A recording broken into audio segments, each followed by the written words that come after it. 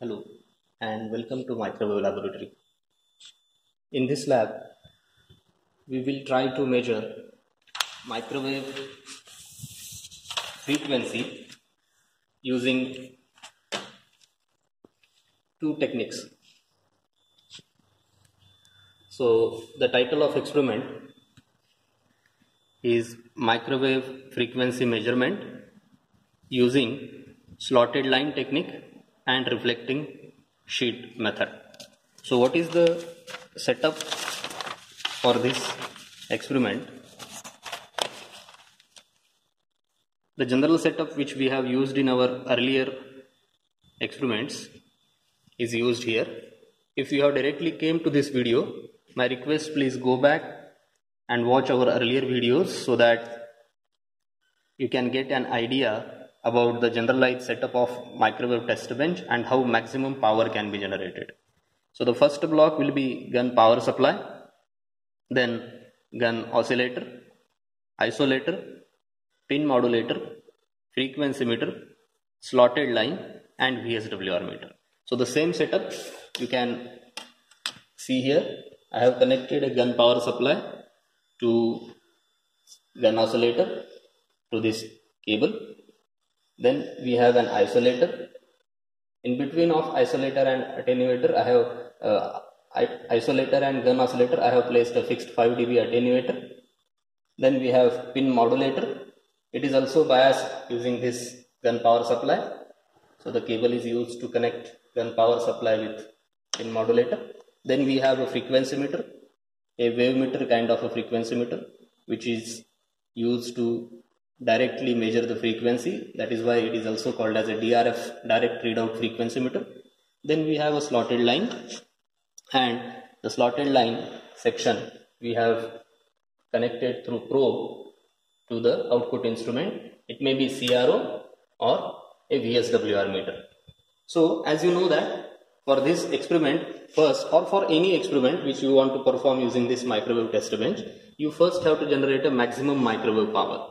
If you don't know with this setup how to generate a maximum microwave power, so please go back and see our detailed video wherein we have discussed about how maximum microwave power can be generated, or what are the different setups to be used to generate a maximum microwave power.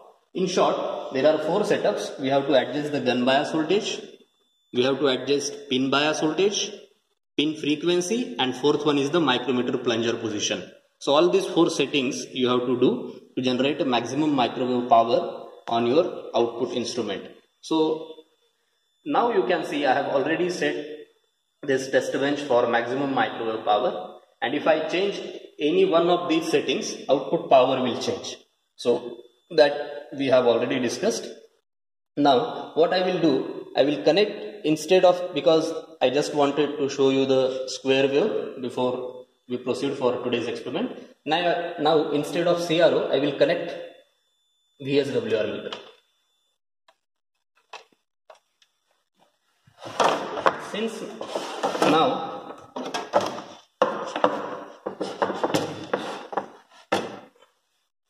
the needle is going out of the scale, so I will put 10 dB attenuation. And if now you know that I have connected a short plate over here, whose impedance is 0 ohm. So purposely I have connected impedance which is not equal to the characteristic impedance of this test bench. Alright, so it produces impedance mismatch, and result of that, part of incident wave will reflect back and there will be a generation of standing wave pattern. So this is how the standing wave pattern will be generated inside the waveguide. So you have connected at the load, you have connected a short. So result of that, at short we have a 0 location or minima point for your VSWR, and as if you move from load towards generator, you will find that there will be alternating maxima, minima, maxima and minima. Okay, it goes up to generator. You can visualize this as the standing waves are present inside this waveguide, and the distance between two adjacent minimas will be lambda g by 2, since the wave is inside the waveguide, we will call that wavelength as guide wavelength, which is lambda g, and the distance between adjacent minimas or maybe adjacent maximas is lambda g by 2. Generally, we prefer to measure the distance between adjacent minimas because those minimas are sharply defined in comparison to that of the maximas. So the same thing I will just try to visualize you. We have connected with short plate, and result of that, part of incident signal is being reflected and standing wave pattern is being generated. And now if I move this slotted line, you can see VSWR meter and this carriage probe at the same time, and you will find that as if I am moving, needle is deflecting. So now it is going towards minima, again maxima,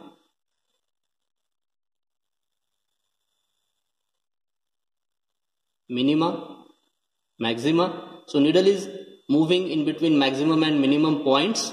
So what I have to do, I have to measure the distance between two adjacent minimas. So I will first come to one minima point. So let us say this is minimum point, and I will use this scale to read out the value, and this is a reference. So you can easily see this scale is now 5 and 0 is pointing towards 1, 2, 3, 4 divisions. So the reading is 5.4 centimeters. So I have to note it down. The first minima I will write as first minima location is 5.4 centimeters. Now I will measure the second minima or adjacent minima to this. So I will move in the same direction towards generator, and I will try to see the adjacent minima. So if you move ahead, first you will get the maximum point, and if you go ahead, you will get adjacent minima. So this is the minima. And now if you can read it out, it is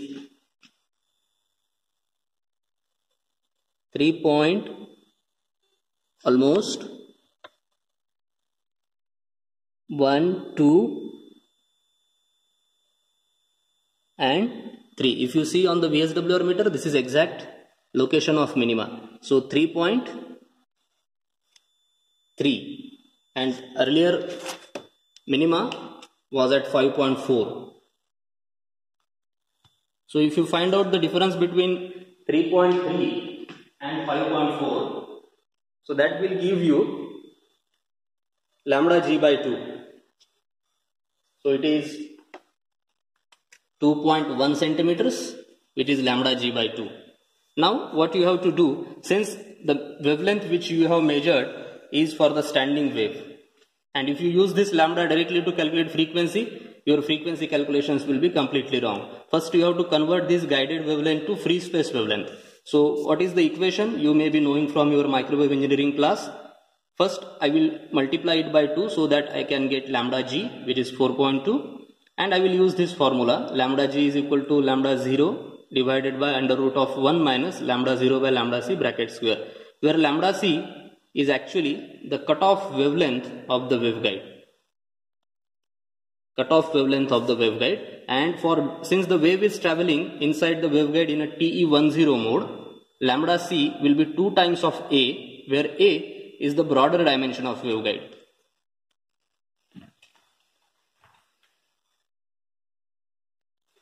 If you take a waveguide and try to find out its a broader dimension, so this is broader dimension of a waveguide and this is a narrower dimension. The same thing I have drawn here, and for X band waveguides, this dimension is almost 2.286 centimeters. Approximately you can take it 2.3 centimeters, or you can take a waveguide and measure this dimension. So you will find that it is exactly 2.3 centimeters. So this is A. And if you take 2 times of this A, you will get the cutoff wavelength. So this is your cutoff wavelength for this waveguide. And by that, you can calculate lambda 0 by solving this equation. You know lambda g, you know lambda c, and solve for lambda 0. So you will get lambda 0 is 3.10 centimeter.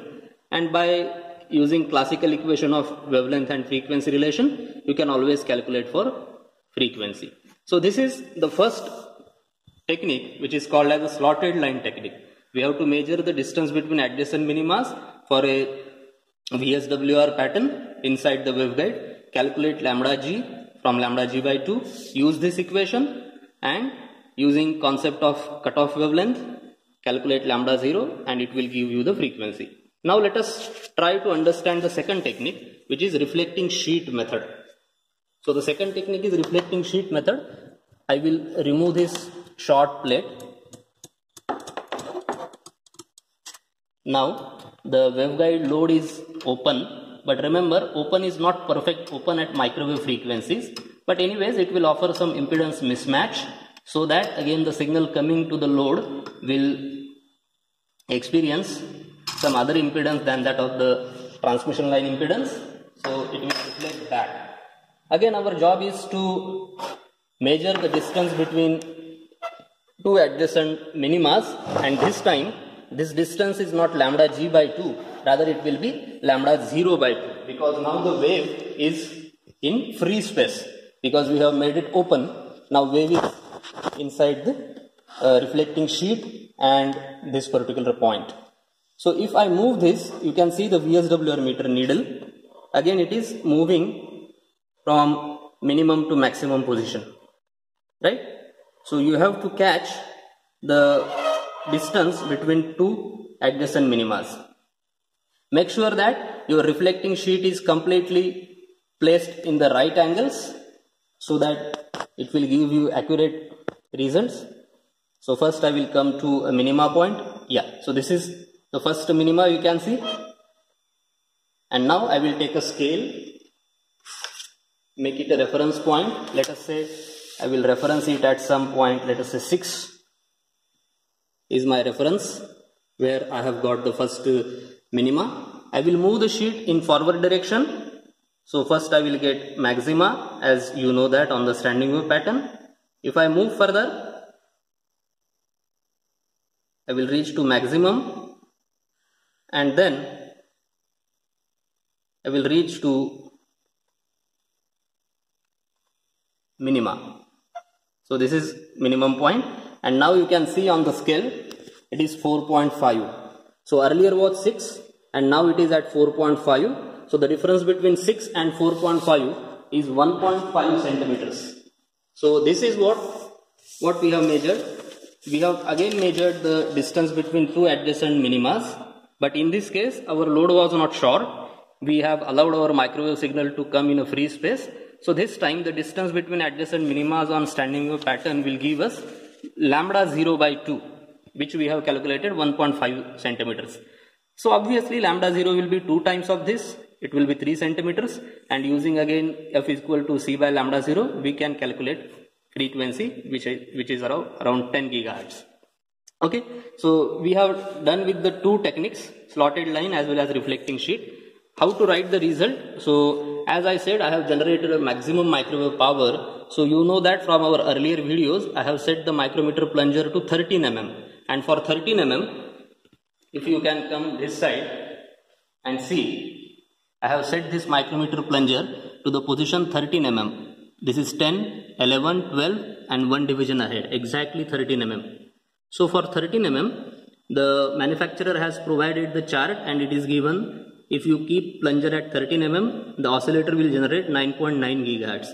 But one more thing you have to keep in your mind, this chart is given as 10 volts, even at 10 volts. Rather I have set it to power supply, I have set it to 9 volts to avoid any extra voltage going to gun diode. So 13 mm position is 9.9 gigahertz. That is why I have written here frequency generated by gun oscillator, and read by using calibration chart provided by manufacturer, it is 9.9 gigahertz.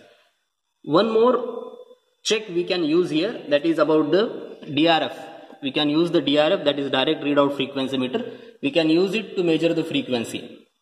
So I will, for a moment, I will just place a short plate.